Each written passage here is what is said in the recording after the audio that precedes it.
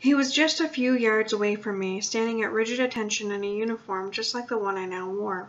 My father, Xavier Ulysses Lightman, living and breathing, and smiling. He was smiling at me, with my own smile, an older version of my face. The man standing in front of me could have passed for my time-traveling future self, come back to warn me of our shared destiny. Out of the corner of my eye, I saw Meadows' Athid escort Debbie through a pair of armored doors at the opposite end of the hangar. Chen, Milo, and Wody were waiting for them just inside the tunnel on the other side, along with an EDA officer I didn't recognize who had a Japanese flag on his uniform. The entire group gaped at us through the open airlock doors until the doors slammed shut again a second later with a dull thud that echoed through the vast hangar. I was only vaguely aware of their departure or of my new surroundings, because all of my senses were now acutely focused on my father, the paternal ghost whose absence had haunted my entire adolescence now stood before me, miraculously resurrected. I found myself staring at a drop of sweat that had formed on his brow, and then watched as it trickled down the side of his face, as if this detail were proof that this were really happening. It made me think of a scene in the original Total Recall, another movie I knew by heart because he'd owned it a copy on VHS. I took a long look at him, while he did the same to me. As I drank in the details of my long-lost father's face, my first-hand familiarity with his features made it easy for me to detect the fear he was trying to conceal. He looked older than I'd expected, but that was probably because he'd never been older than 19 in every photo I'd ever seen of him. I think a part of me was also subconsciously hoping that when I saw him it would appear that he hadn't aged at all, because the EDA had frozen him in carbonite or subjected him to light-speed time dilation to keep him young for the coming war. No such luck. He would be 37 now, the same age as my mother. But unlike her, he looked a decade older than his real age, instead of a decade younger. He still appeared to be in excellent physical condition, but his once dark hair was now shot through with gray, and there were prominent crow's feet around his eyes, which were the exact same shade of blue as my own. A hardened weariness seemed to permeate his features, and I wondered if I was getting the first glimpse of what my face would look like if I somehow lived to be his age. I was still wondering that when I realized he was already moving towards me, closing the narrow distance between us, and then his arms were suddenly wrapped around me. A dam ruptured somewhere in my chest, and a torrent of feelings came rushing out of me all at once. I buried my face against him, and this triggered a long-dormant sense of memory, the sensation of my father holding me just like this when I was still an infant. It may have even been my memory of the very last time he held me before he'd vanished from my life forever. No, not forever, I told myself, until right now. I'm so happy to see you, Zack, he whispered, with a slight tremor in his voice. And I'm sorry, so sorry for leaving you and your mother. I never imagined that I would be gone for so long. Each word he spoke made my heart swell until it felt as if it might burst. In one breath, my father had just said all the things I dreamed of hearing him tell me, back when I'd still allowed myself to fantasize about him still being alive, and I was too overwhelmed to respond. Part of me was still sure that all of this was some sort of precarious dream, and that if I said or did something wrong, I would wake up now at the worst possible time. I tried to speak again, to tell him I'd been dreaming of this moment my entire life, but I still couldn't find my voice. My father seemed to take my continued silence as a negative sign. He let go of me and stepped back, then began to study my face, trying to decipher whatever dazed expression he saw there. I've been waiting 18 years to tell you all of that, Zack, he said quietly. I've practiced saying it in my head 1,000,000 times. I hope I got it right. I hope I didn't screw it up. Absurdly, I found myself wishing that my mother were here so she could introduce me to this complete stranger who was wearing my face. You didn't, I finally managed to say, nearly inaudible. Then I cleared my throat and tried again. You didn't screw it up, I said cautiously. I'm happy to see you too.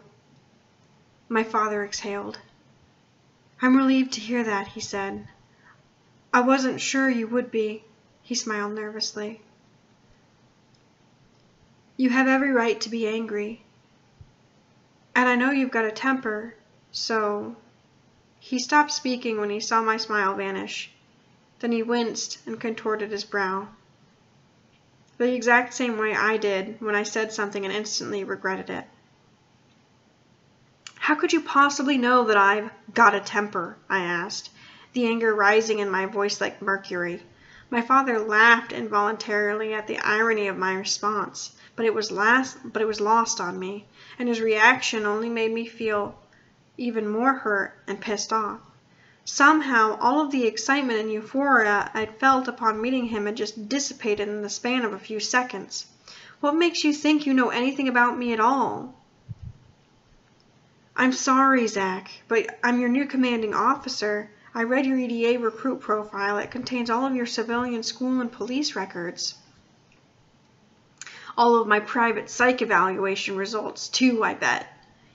He nodded. The EDA finds out everything they can about potential recruits.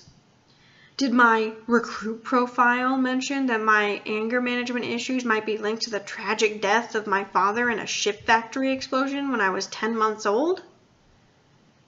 The question clearly hurt him, but I couldn't help but twist the knife a little farther. What do you think it was like for me growing up believing that's how my father died? And having everyone in the whole town believe it too. Were you trying to ruin my life? Couldn't you have pretended to die in a fucking car accident or something instead? He opened his mouth and then closed it a few times before he managed to form any words. It wasn't like I had a choice, son. It had to be an explosion so that the body couldn't be identified. They buried a John Doe in my place.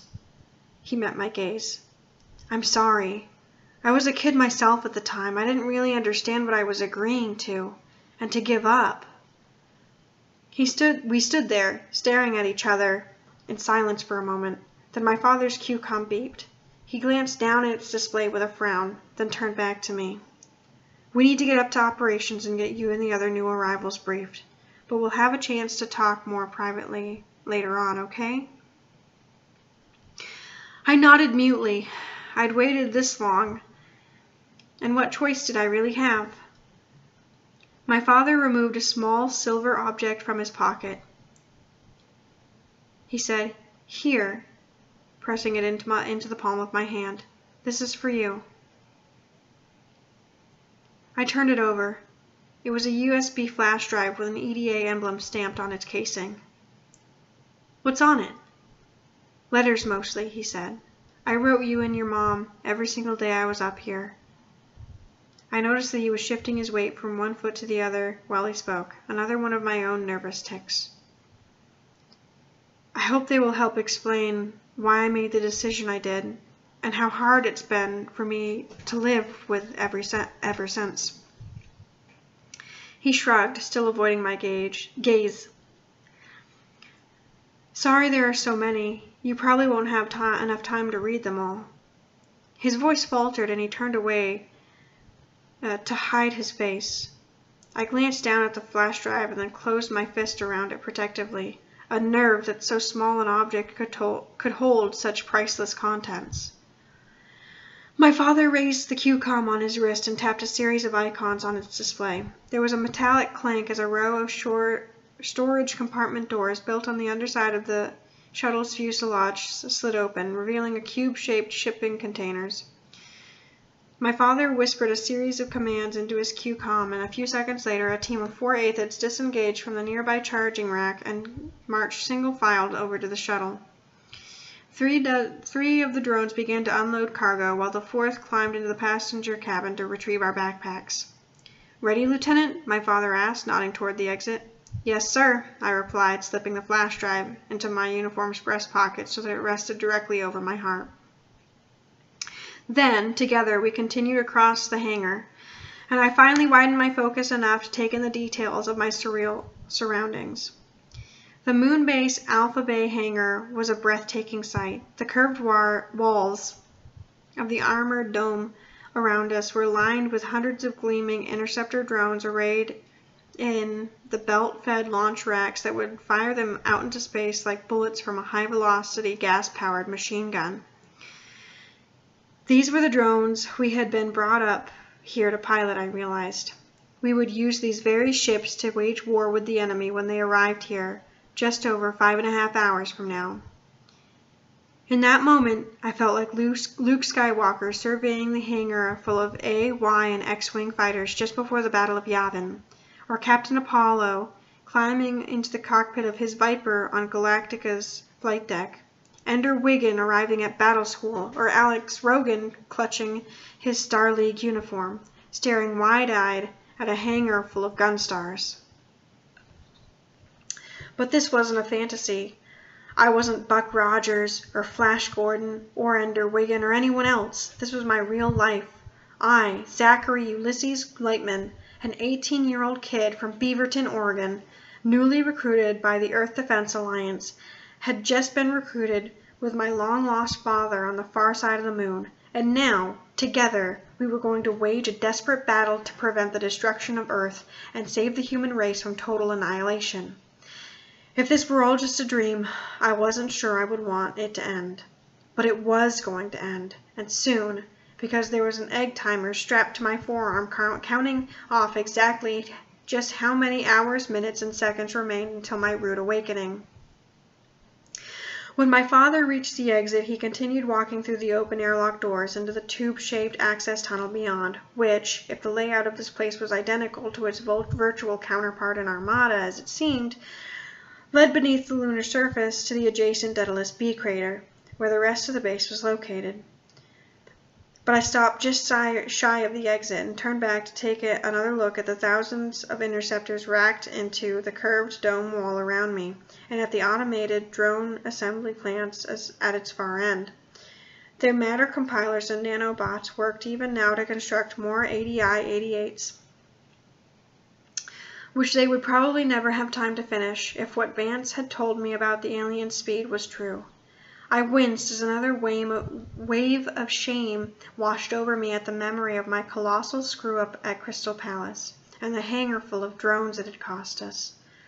But then I recalled one of the final images from the EDA briefing film of the European Armada, a massive deadly ring of warships encircling the icy moon, all now headed for Earth.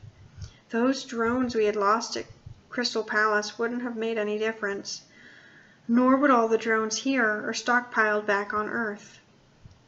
My father saw me lingering inside the hangar and ran back to fetch me. "What's wrong, Zack?"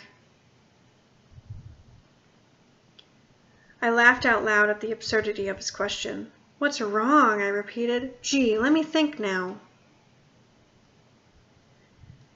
"We need to get moving, Lieutenant," he said. "There isn't much time." But I didn't move. My father waited. I turned to study his face, then asked him the question I needed to ask. "How badly outnumbered are we going to be once the entire Armada arrives?" "So badly it's not even worth thinking about," he said immediately, without even pausing to consider his answer. And the lack of concern in his tone pissed me off all over again. "Then why the hell did you bring me up here?" I asked. "So you could have a quick father-son playdate before we both die horribly?" I jerked a thumb at the shuttle. "If we're doomed, just tell me right now. I'd rather fly that thing back home and die with my mother. She's all alone now, you realize." My father looked like I'd just got it in, and I felt a pang of regret, but it was mingled with a twisted sense of satisfaction.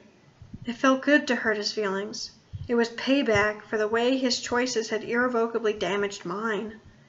It took my father a moment to respond. When he did, his voice had hardened. "I didn't bring you up here, Lieutenant. You voluntarily enlisted as a soldier in the Earth Defense Alliance. You don't get to run home now just because you're scared. Trust me." "I'm not scared," I said, lying right through my teeth. "If that's true, then you're a fucking idiot," he said matter-of-factly. "But I know that's not the case. He looked me in the eyes. I've been fighting this war for half of my life now, Zack, and I'm terrified. You don't know how long I've lived in fear of this day, and now it's here. You're not making me feel any better right now, I told him. I know that, Lieutenant. I also know how hopeless our chances must seem, given what you've been told, images you've been shown. But believe me, son, there are a lot of things about our situation and our energy that you still don't know. Enemy? Another enemy that you still don't know. He cast a glance back over his shoulder, toward a large security camera mounted above the nearest exit, sweeping its lens slowly back and forth. Then he turned to me, and I think that was when I caught my first glimpse of something truly unsettling in my father's eyes, a hint of the very madness that I'd always feared I might have inherited from him. We can't talk now, or here, he said, lowering his voice to a whisper. But things aren't nearly as hopeless as they seem, Zack. I promise you. He gave me a hopeful smile. That's why I'm so thankful you're here now. I'm going to need your help. Despite my better judgment, I went ahead and asked, with what? With saving the world, son, my father said. You think you're up for that? I straightened my posture, and for the first time I noticed we were now the same height. Yes, sir, General, sir. Most definitely. There was no mistaking the look of pride on my father's face. It was intoxicating. I was hoping you said that, he said, patting me on the back. Follow me. He turned and began to jog back out through the hangar's exit. I cast another furtive glance back over my shoulder at the gleaming fighter ships stockpiled around me. Then I turned and ran after my father, even though I still wasn't quite exactly sure where he was leading me. As General Lightman led me through the dimly lit, carpeted corridors of Moonbase Alpha, I kept biting the inner wall of my cheek every few minutes, because each subsequent flash of pain was proof that I was wide awake, and that this was all really happening. As we took a circuitous route to operations level, I marveled at how strangely familiar my new surroundings were, and at how perfectly Armada's simulated version of the moon base matched the real thing. When I mentioned to my father that it looked like certain elements of the base had been borrowed, certain elements of the base's exterior design had been borrowed from the fictional Clavius base seen in the film 2001: A Space Odyssey, he was delighted to confirm that they had been. The team of engineers who designed and built this place were in a huge hurry, so they borrowed from a lot of existing designs, he explained, motioning to the carpeted corridors around us. They stole a lot of ideas from Sid Mead and Ralph McQuarrie, like everyone else. Other people too, he grinned. The access corridors down on the maintenance level looked like they were stolen right off the set of Aliens, I swear. Wait until you see them. Once he told me all of that, I suddenly began to see evidence of sci-fi design theft everywhere I looked inside the base. Everything was sleek, ergonomic, and vaguely retro-futuristic in its design, which appeared to favor form over function. There were also a lot of vintage rock band and movie posters taped up everywhere, but I was pretty sure those had been added by the base's current residents, as had the graffiti spray-painted red on one of the corridor walls, "The cake is a lie." We also passed one corridor lined with dozens of framed photos of men and women in EDA flight uniforms wearing hairstyles from at least 4 different decades. Each photo was accompanied by a small plaque with the officer's name and 2 dates, indicated the individual's term of service in the Earth Defense Alliance. This was followed by, "Made the ultimate sacrifice to protect us all." All these people served up here? I asked my father. He nodded. And they died up here too, he said. Those are officers who lost their lives in the line of duty. But they were just drone pilots, right? How did they die? During previous attacks, the enemy has made on this base, he said. Then before I could ask him to elaborate, he said, "I'll explain in the briefing." When we reached the end of that corridor, my father led me onto a turbo elevator that carried us onto the operations level, located over a mile beneath the lunar surface, in just a few seconds. Then my father led me through a series of cavernous chambers carved into the lunar bedrock, which housed cold fusion generators, life support systems, matter compilers, and the enormous gravity distortion array. I don't know how most of this stuff works, my father confessed, or how to operate most of it, but I've never needed to, because all of the base's systems are completely automated, and all of the maintenance is done by drones operated by real people back on Earth. When we passed the glass-walled med bay, I saw that, too, was staffed entirely by drones. The base doctor appeared to be a specially equipped aphid with a pair of articulated human hands that allowed a surgeon back on Earth to operate them remotely.